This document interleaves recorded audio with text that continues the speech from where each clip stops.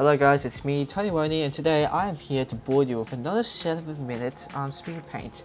And of course, like we all know with YouTube speed paint and all that stuff, you watch the first few seconds, then you skip all the way, and then you forget about it. Now I have lost over 50% of my audience. Let's go talk about what I'm painting here. So what I said about last speed paint, I was mentioning about like a plane I might paint. And yes, I have a plane I'm painting here. This is a Wirraway. I'm not sure how I'm pronouncing it right, but it's actually it's in an Aborigine. It's basically mean in Aborigine challenger, because when you want to name something cool, you just go to different languages and just just use translating.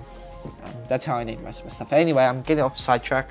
The Wirraway is a Australian-built aircraft, and then I actually watched it. I was doing a little bit of research. I was digging all around and finding information. It was built, It was built somewhere in Victoria.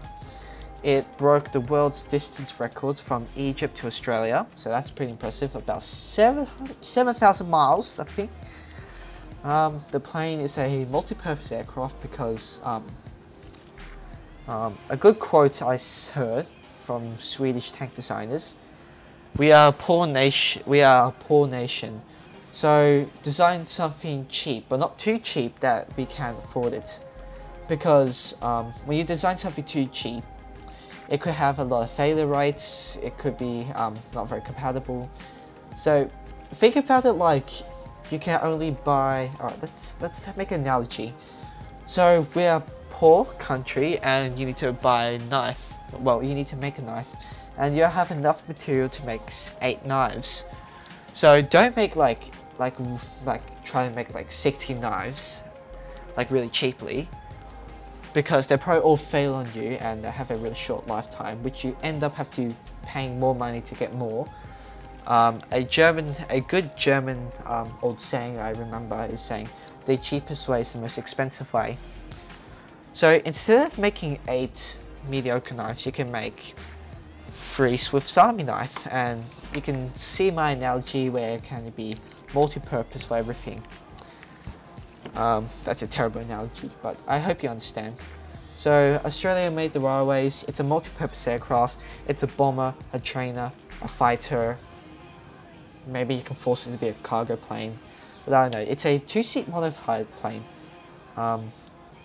I don't know, I can't remember I mentioned it, but this plane was designed, it's actually a licensed NA-33 from America. I don't know too much history about the NA-33. All I know, it's just made in America, and I don't think that's like a huge service life. But in Australia, it really became. I think a lot of Australian airplanes are actually just licensed aircraft. I'm not sure about the Ansons, and I think the Kangaroo is actually a licensed Mustang. So that's pretty neat. Another neat thing that I learned from the Wirraways is that my teacher is actually my teacher's grandfather is actually a pilot of the Wirraways and the Ansons. So that's really cool. I think his job, from judging it, was to be a pilot, just like a cargo pilot, like, you know, just moving stuff all around.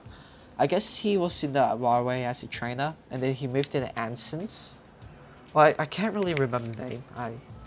I think the Anson's a cargo plane, as to transporting goods around the country, because if you don't know, Australia is a very large country and it's not very populated.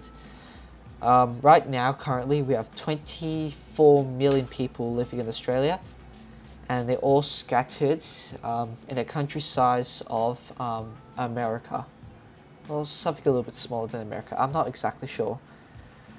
Our smallest state is Victoria.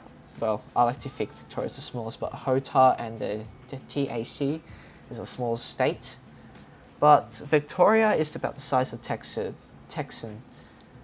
So, because I know most of my viewers are Americans, and our biggest state is half the size of Australia. So yeah, you can imagine it's fairly large. So here the painting, I'm giving the highlight spectacles to show that this is a really shiny metal. This is the pilot. It's just some random pilot. You can see the tail gunner spots. It's just empty. I didn't really felt like doing gunner spot. I was adding more highlights to the wings because the wings you expect quite a lot of glare. You can see I'm doing the background. This is actually my first time doing landscapes, and you can see I'm searching up quite a bit what landscapes look like. And the first thing I noticed is those roads, like gravel dirt roads, which is very Australian when you go to the outback. A lot of grass fields. I don't know what you call it in Australia, maybe grass fields, steppes, fenaries, I don't know. But I'm just going to call it grass fields or the bush.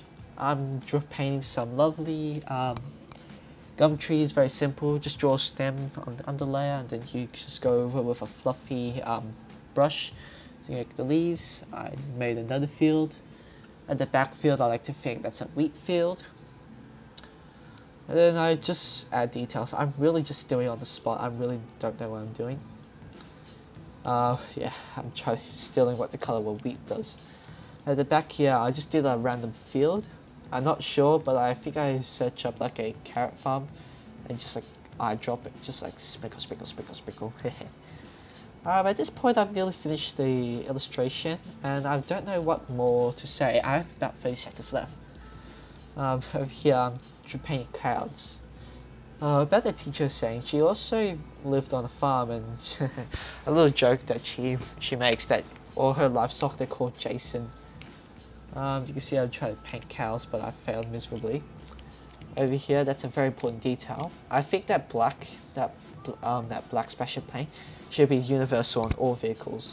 So what that black splasher paint does is actually to absorb the sunlight that hits off the front of the car or your vehicle. And of course, we have it on planes. If you notice on the aircraft, most of the airplanes actually have that splash of black paint to absorb that sunlight.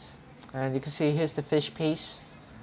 I try numerous techniques, like I try to use a square brush to make it look more traditional, but it kind of looks digital because it's so squarey. I hope you learned something about Australian aviation history. It's not that significant, and I hope you have a great day, and thank you for not leaving the video. Subscribe to PewDiePie.